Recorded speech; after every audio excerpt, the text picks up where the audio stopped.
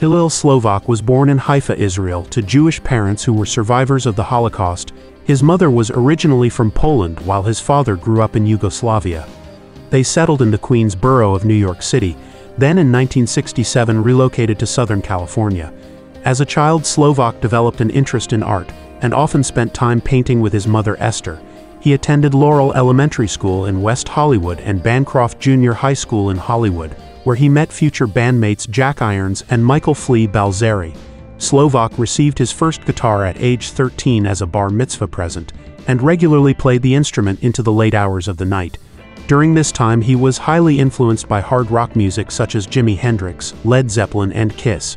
As a freshman at Fairfax High School, Slovak formed a band with Irons on drums and two other high school friends, Alon Johannes and Todd Strassman. They called their band Chain Reaction, then changed the name to Anthem after their first gig. After one of the group's shows, Slovak met audience member Anthony Kiedis and invited him to his house for a snack. The original bassist for Anthem, which renamed to Anthem, was deemed unsatisfactory, so Slovak began teaching Flea to play bass. Following several months of commitment to the instrument, Flea developed proficiency and a strong musical chemistry with Slovak. When Strassman saw Flea playing Anthem songs on his equipment, he quit the band with Flea quickly replacing him. Shortly afterwards, Anthem entered a local Battle of the Bands contest and won second place. Anthem started to play at local nightclubs, despite the fact that the members were all underage. After graduating from high school, the band changed their name to What Is This? Around the same time, Flea left the band to accept an offer to play bass in the prominent LA punk band Fear. Slovak, Kiedis and Flea began to create their own music after finding inspiration in a punk-funk fusion band called Defunct. The three formed a band with former Anthem drummer Jack Irons called Tony Flo and the miraculously majestic Masters of Mayhem. The band had only one song entitled Out in LA and was formed for the purpose of playing the song once.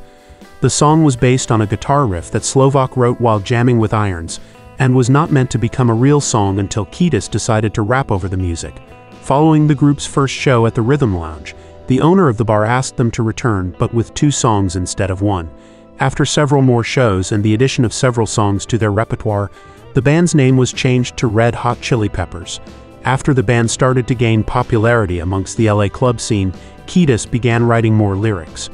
The lyrics would eventually become songs such as Green Heaven and True Men Don't Kill Coyotes, and the band's concert repertoire quickly grew to 9 songs as a result of months of playing local nightclubs and bars. Over the course of the next 6 months, the Red Hot Chili Peppers played many shows in LA clubs and became something of an underground hit. Slovak, Kiedis and Flea moved into a small house in a high-crime area in Hollywood, where they collaborated musically and continued their drug addictions. The threesome traveled to New York City to perform more shows and to spread chili pepperdom. Shortly after the trip, Slovak moved out of the group's shared house to live with his girlfriend. Slovak and Kiedis became addicted to heroin early on in their careers, and Slovak often attempted to conceal his addiction from his friends and family. At first, the band were more concerned about Kiedis' addiction, which had become more apparent to the other members due to his willingness to openly discuss his issues.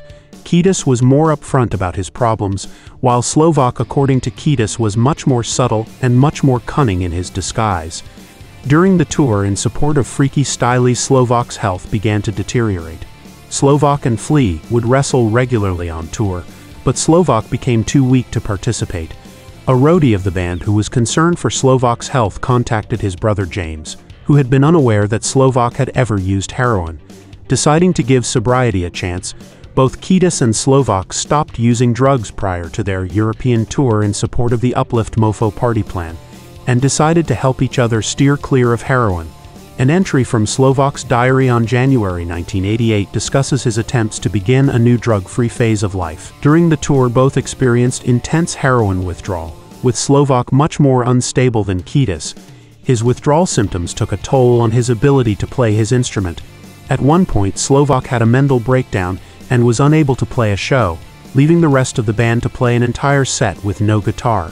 He recovered a few days later but was briefly kicked out of the band and replaced by Dwayne McKnight for a few shows. After a few days with McKnight, the band decided to give Slovak another chance, and he rejoined for the European leg of the tour. Kiedis attempted to take Slovak to drug addiction counseling, but Slovak had difficulty admitting that his addiction was serious enough to require medical help. Upon returning home, Slovak isolated himself from the rest of his bandmates and struggled to resist drug abuse without the support of his friends and Kiedis in particular. He stopped painting and writing in his diary during this time, and little is known about his life during the weeks following the tour, aside from a phone call to his brother on June 24th, in which Slovak told him that he was having difficulty staying clean despite his desire to stop taking heroin. A few weeks after the band returned from the tour, the members attempted to contact Slovak, but were unable to do so for several days. Slovak died in his Hollywood apartment on June 1988, although his body was not discovered until 2 days later. On June 1988, Slovak's body was found slumped over the painting he had been working on at the time of his death. He was found holding a cigarette which had burnt a hole in the canvas of the painting.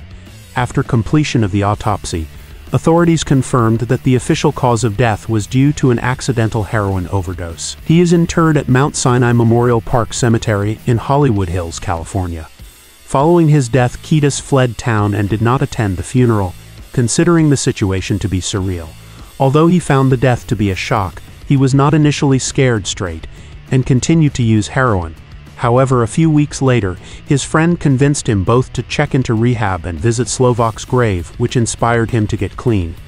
Irons was unable to cope with his death, and subsequently left the band, saying that he did not want to be part of something that resulted in the death of his friends.